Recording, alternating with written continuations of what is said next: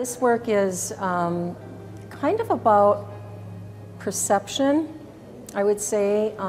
There are a couple of themes that are reoccurring in my work. One is it's figurative, primarily figurative with landscape and an interior.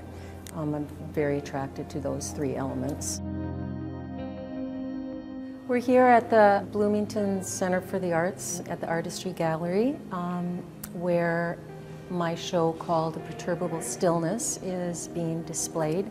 Perturbable meaning like disquiet or unsettling. So it's sort of an unsettling stillness.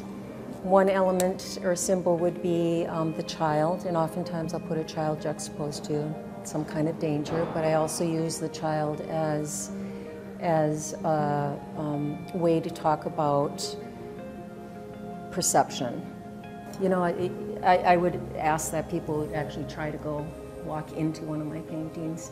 You know, like there's one, the girl with the orange dress, for instance. You know, you could go inside, go around the corner, you could see if there's a key, you know, maybe unlock her chain, see her get on a broom and go out the window and glass is shattered, and that already creates another whole new painting. I have houses that are either, you know, big landscape, very remote, alone, either abandoned or far away.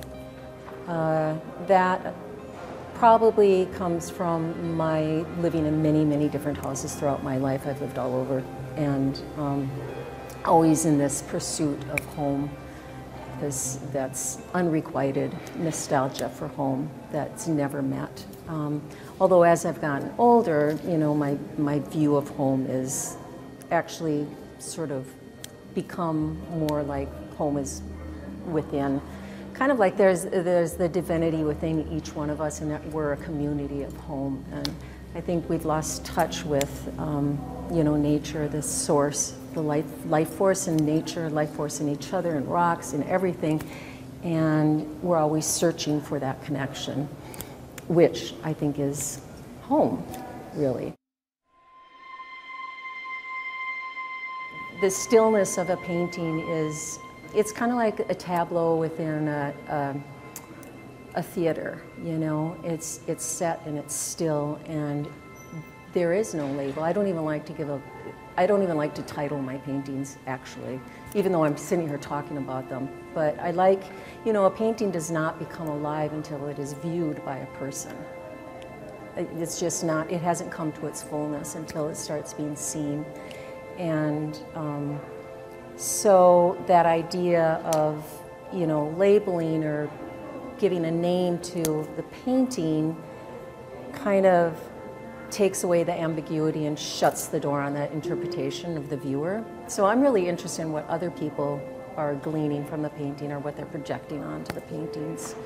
That goes back to stillness, which goes back to my idea that I think that, I mean, it all gets really mystical, actually, but that love is actually emptiness and stillness, because there's no naming, there's no judging, there's no label. And that's kind of sort of the childlike nature, maybe, that I'm going back over to.